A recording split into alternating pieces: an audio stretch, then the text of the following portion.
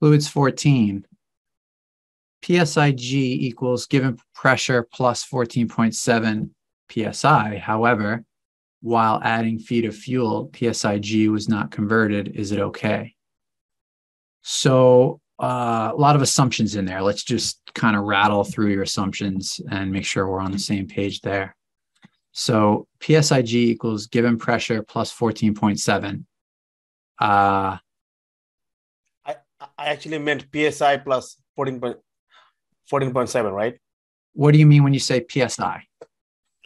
I'm sorry, like if I have 50 PSIG, right? That means 50 PA plus 14.7, right? So it's gonna be 64.7 PSI, right? Yeah, I want to kind of step back and talk through the phrasing, right? It's gonna be, what is it? What is your goal? And then let's talk about how we get there.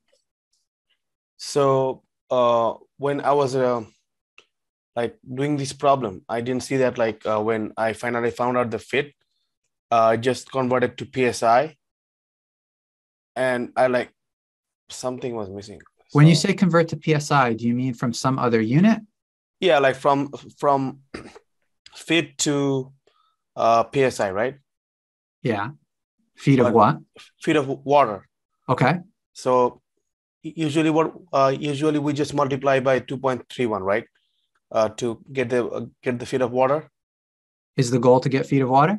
No, this problem happened was so if you see that like PSIG, right?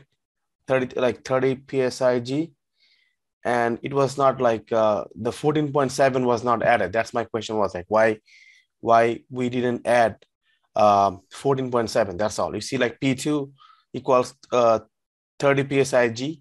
Mm-hmm. So it should be 44.7 PSI, right? That's my question was. There's a reason why I'm dragging you through this line of questioning. All right. So when we add 14.7 to the gauge pressure, what are we calculating? We are calculating the help him in the chat if anyone knows it. Absolute pressure? The absolute pressure. The absolute pressure. That's exactly right. So when we add the atmospheric pressure to the gauge pressure, we're calculating the absolute pressure. So I'm going to flip your question back on you and say, in this problem, do we need to calculate the absolute pressure? I don't think so. What drives whether we have to or whether we don't have to?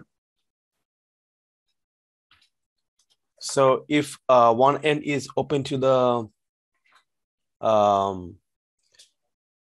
air, or then we calculate absolute pressure. What are we going to do with P1 and P2 once we find them both?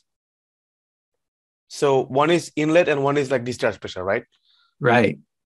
So if any of the pressure is open to the ATM, right? The atmospheric pressure, so it should be like considered that there is a pressure difference of 14.7. That's how I understood it, right? Yeah, don't worry too much about the atmosphere. What we want to know is the difference in pressure across the pump. So we want to know what the pump and this piping on the discharge side. So we want to know the difference in pressure between P2 and P1. Yeah, so if I have any difference in pressure, I don't have to worry about PSIG. That's what I understood. Yeah, because you have to be consistent. Okay. That's critical.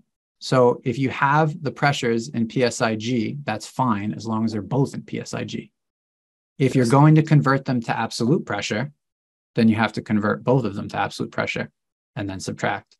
So I actually went to the problem. So if you look at the P1 and P2, right? So P1 is 0.98 PSI and minus 0.98. Yeah, minus 0.98. And P2, this PSIG, right? So we didn't add 14.7. That's my question was like that. Like so you're saying P2 is PSIG. Okay. I'm with you there. Yeah, is P1 PSIG? No. It isn't? No. How did we get it? What did we start with? So we started with 2 inches of -2 inches. -2 inches of mercury, right? Yep. So we converted to PSI. Is -2 inches an absolute pressure or gauge pressure?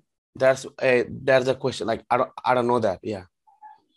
Oh, help them in the chat, guys. -2 inches mercury. Is it a gauge pressure or an absolute pressure? And how do you know? Or unmute if you know.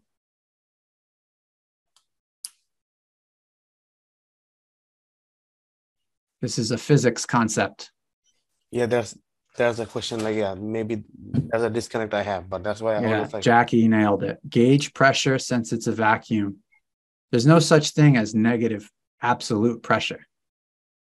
That can't be. So the fact that it's negative implies that it's gauge, because it's negative with respect to what? With respect to the atmosphere.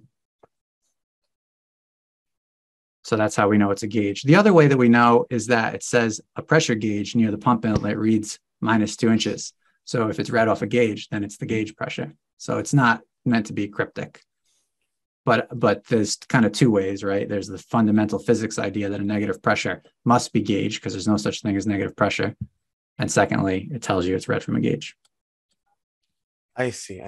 So like, actually, to be honest with you, I got the confusion because like I didn't see PSIG at the end.